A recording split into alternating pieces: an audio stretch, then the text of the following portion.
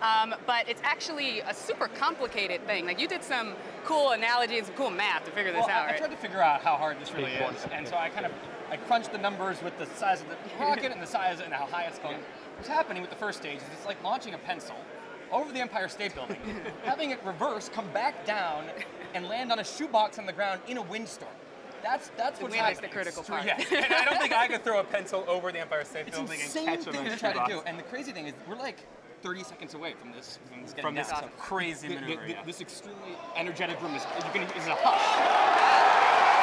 Oh my gosh. Just getting the last barrel going in. Landing legs should be deploying in about 10 seconds or so. That is a view from the landing pad. That is that first stage Coming coming back. back down to land and kicking up. History in the making, guys.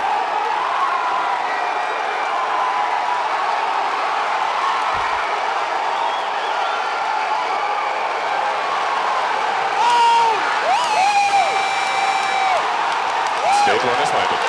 LZ-1, the Falcon is landed. Landing operators moving to procedure 11.100, section 3 on LZ-1 VNet and recovery net. Repeat, the Falcon has